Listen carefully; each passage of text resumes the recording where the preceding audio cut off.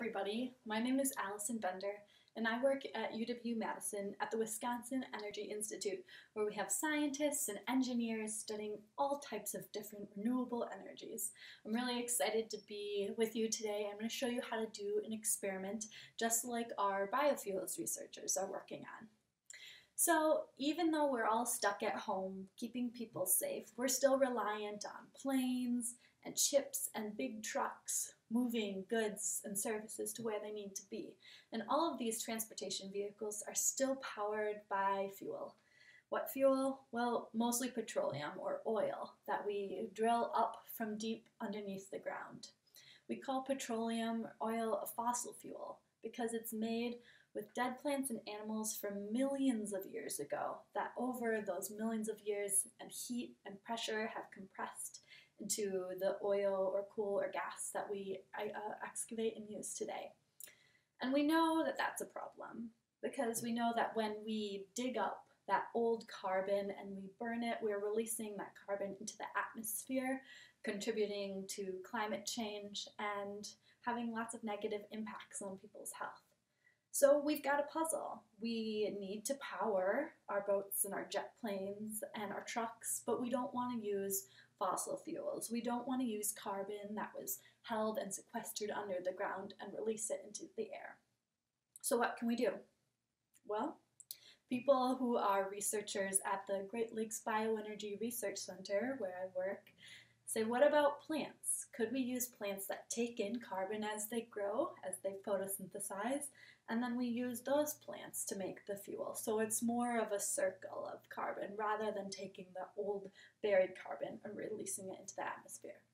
So today I'm going to teach you how to set up an experiment that you can use to see part of the process of making biofuels. But don't worry, you're not going to do it alone. You're going to use yeast. This is just normal baker's yeast, active dry yeast that I got at the grocery store. Sometimes you'll see it in jars like the one on the picture here. Yeast is a really incredible microorganism. An organism so small you can't see it without a microscope. It's single-celled and there are many, many different kinds. Today we're just going to use baker's yeast. Yeast has this incredible ability, and you might have heard of it before. Yeast does fermentation. That's when we give it sugar or we give it glucose. It can metabolize, or it can digest that sugar and change it into two things. One of those is ethanol and one of those is carbon dioxide. Ethanol is a type of biofuel that we can use. The researchers are studying other types of fuels too, but today we're going to stick with the simple fermentation process. So what we're going to do today is we're going to think, what food or feedstock can we give the yeast that will allow it to ferment the best? So what we're going to do is we're going to set up an experiment. Thinking about variables in our experiment, I've got 4 with me today, but you can choose any number of different things that you want to test. I've got sugar from sugarcane, it's a plant. I've got cornmeal. Cornmeal is the ground up corn kernels of the plant. I've got some dried leaves from outside, some from grasses and other plants. And lastly, I've got sawdust, so ground up wood. And we're going to see which one of these, when we feed it to the yeast, will work the best. So, before we set up the experiment, one of the most important things that we do in the scientific process is make predictions, make our hypotheses. So I want you, when you have your variables, the things you're going to test, make sure you take some time to think about which one do you think is going to work the best and jot down some notes before you get started. Once you're ready to set up your experiment, you're just going to need 2 more things besides your yeast and your feedstocks. You're going to need a plastic bag and you're going to need some warm water. What you're going to do with each feedstock is the same process, so we're only changing one thing with each setup. You're going to take a scoop, I've got a teaspoon here, a teaspoon of yeast in every bag, then a teaspoon of your feedstock. I'm going to start with the sugar, so I've got a scoop here, adding it to the yeast in my bag. So now I've got yeast and I've got a food. The last thing I need is 50 milliliters or about a quarter cup of water. And again, this is the sort of thing where it doesn't exactly matter how much water as long as each one of your setups is the same. Once I've got the water in there, I'm going to seal my Ziploc bag shut, making sure to try and eliminate any extra air that's in the bag. I'm going to mix it up, shake it up a little bit, maybe squish it a little bit so all the globs of food are mixed around. And then I'm going to move on to my next one. But another part of science that's really important is keeping careful notes and labeling things. And so when I set up the other bags, just so I don't get confused, I'm going to make a sort of placemat or data table where I've listed here my 4 different feedstocks, and it'll just help me keep track of which one is which. So I'll set my bag with the sugar right over there, and I'm ready to move on to my next one. So now I'm going to do the cornmeal. Again, we have 1 scoop of the yeast into the bag, 1 scoop of our feedstock. In this case, it's the cornmeal.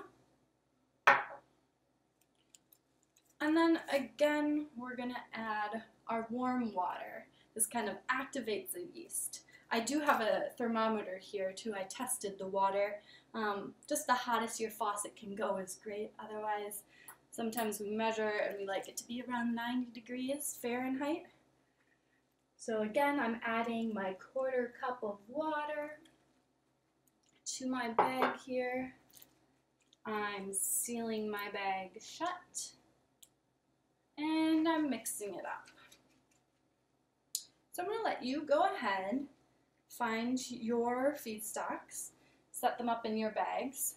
Another important thing to remember is we want to do a constant. So what would happen if we just put yeast and water and no feedstock in the bag? So we'll add that to the side too so we can compare that. Once you've got your bags set up, take a look at the clock. Let's see, I'm going to jot down what time it is.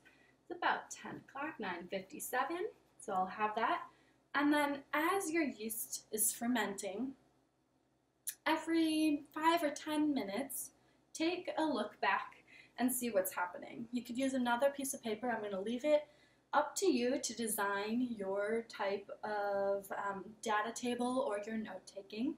But something that's really important in science is making observations and noticing what happens. Speaking of observations, we set up this experiment with the question, which feedstock will the yeast ferment the best? But what does the best really mean? Well, if you go back to when we talked about fermentation, remember that when the yeast is fermenting, it makes 2 things. It makes ethanol and it makes carbon dioxide. So you might be able to think to yourself, how am I going to know if it's fermenting in my closed plastic bag? Well, you might see changes. You might see maybe bubbles. Maybe your bag starts filling up with the carbon dioxide. Maybe the color might change. Who knows?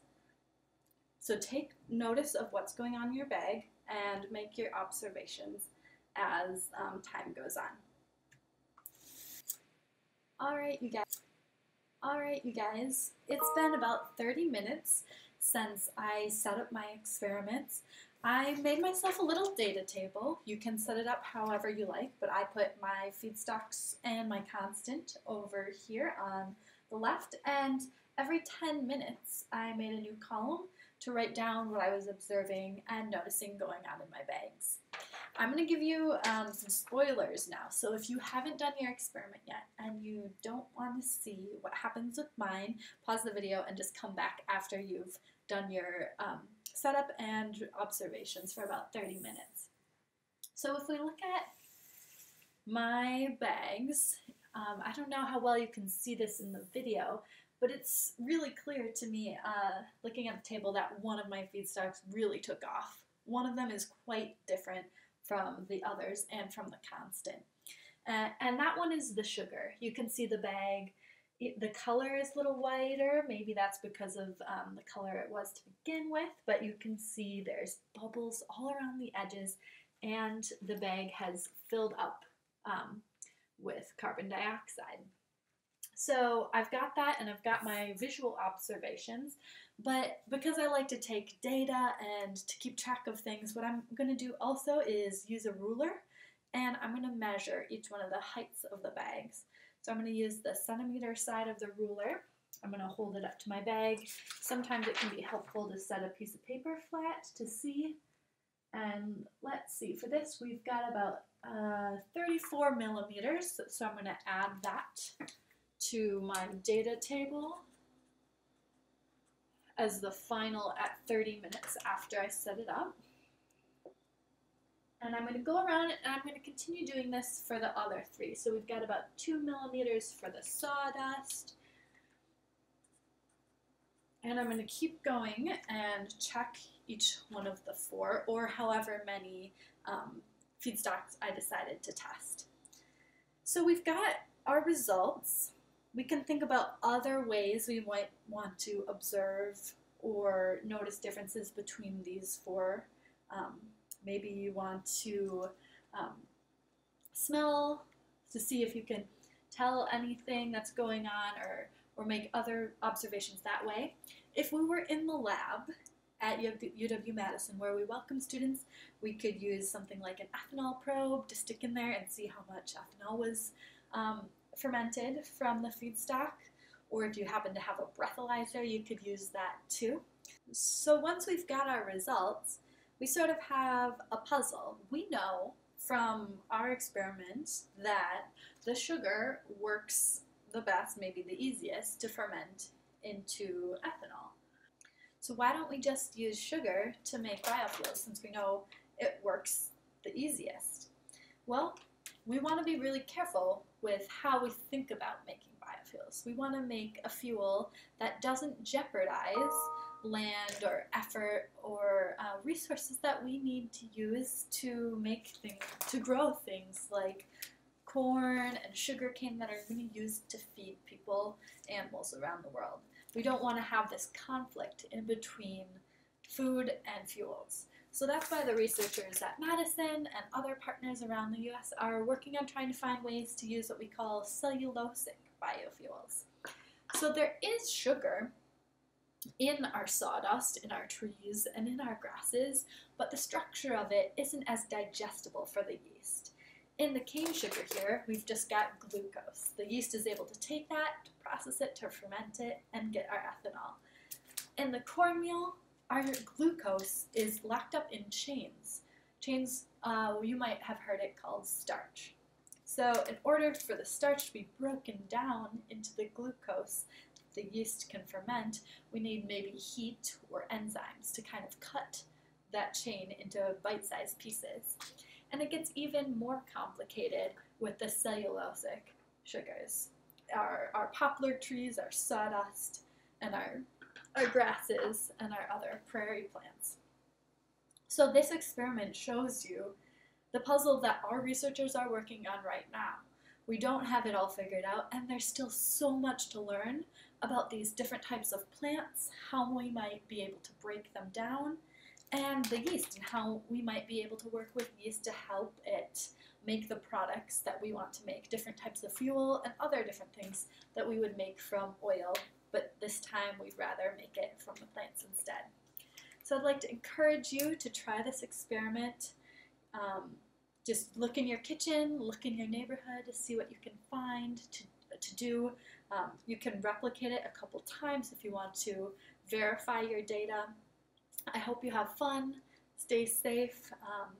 You can comment on this video to let us know what you learned, what you found, or ask us any questions about the research that's going on at Madison. We'd be happy to hear from you, and we hope to see you really soon. Stay well.